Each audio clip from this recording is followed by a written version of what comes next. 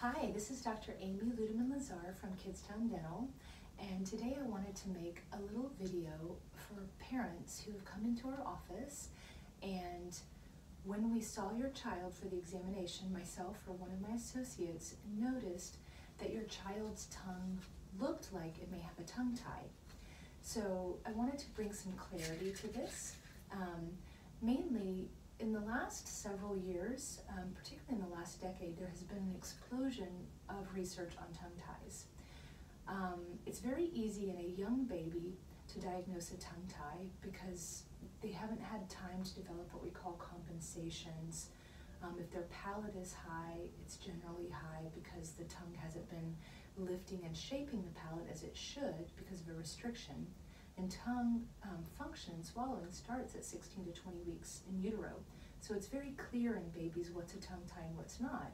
But as we get older, you might have a high palate, for example, from having sucked your thumb or a pacifier for years. So because things change for lots of reasons as we grow, someone can look like they have a tongue tie or a restriction in their movement. So we check for what's called extension, the tongue to go out like this.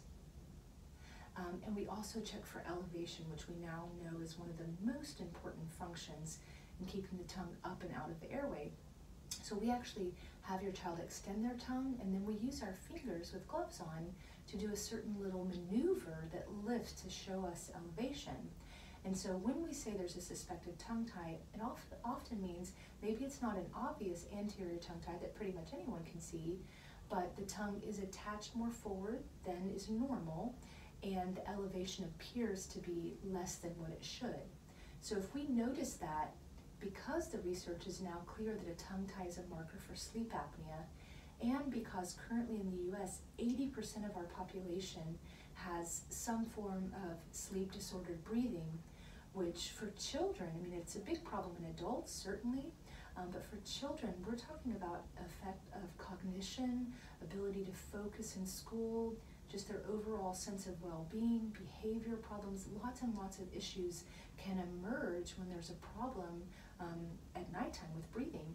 And a tongue, if it is restricted, will rest in the bottom or middle of the mouth.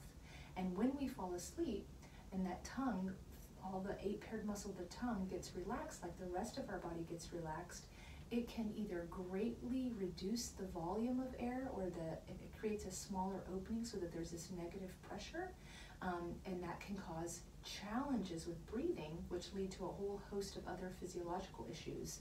So if the tongue is truly restricted with fibers, we need to know that and we need to address that. Sometimes what looks like a tongue tie can actually be a child is having some other issues down the line, some connective tissue issues. But basically, why I'm making this video and why we've told you about it is because we want you to come back to our office for a no-charge evaluation where our myofunctional therapist is going to go through a more extensive evaluation. It's actually a 9 to 13-page assessment.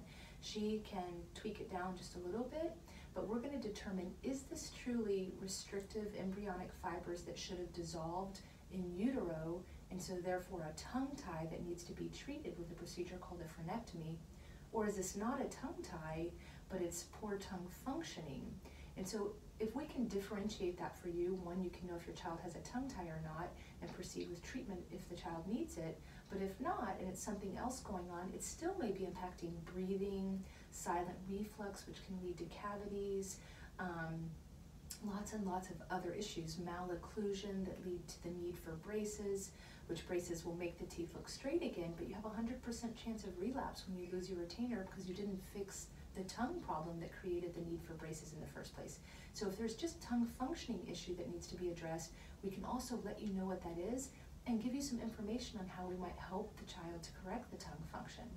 So again, this video is for those of you who we said we're not 100% certain, but we suspect that there's a tongue tie. We'd like you to come back for a no-charge evaluation in which we'll perform the validated protocol and let you know with certainty if there is or is not, and then we'll guide you with what the next steps are based on our findings.